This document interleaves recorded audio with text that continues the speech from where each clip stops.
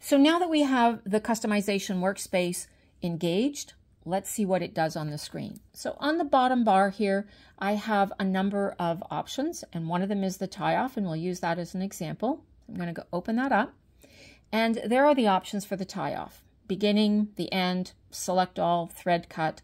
But what happens when I open that menu is I can no longer see the information about the stitch, the width, the length, the tension. So if I need to adjust those, I have to close this menu.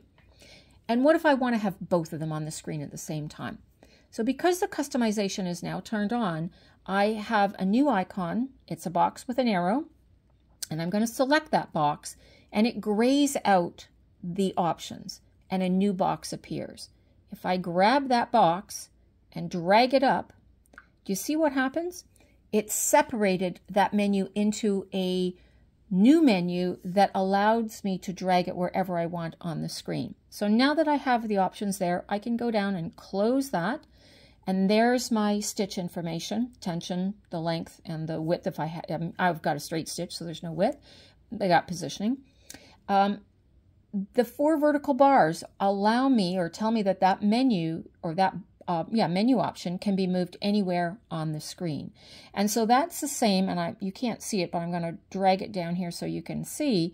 This is the menu that allows me access to the projection, my stitches, or my files, and because those 4 vertical bars are in the top, it allows me to drag it anywhere on the screen. So if I happen to have a lot of information, or I'm doing an embroidery or whatever that requires more room, I can position those around so it's not blocking what I'm working with.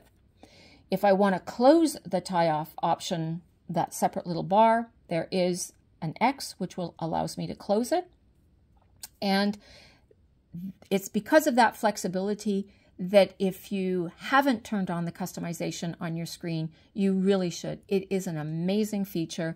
I absolutely love it.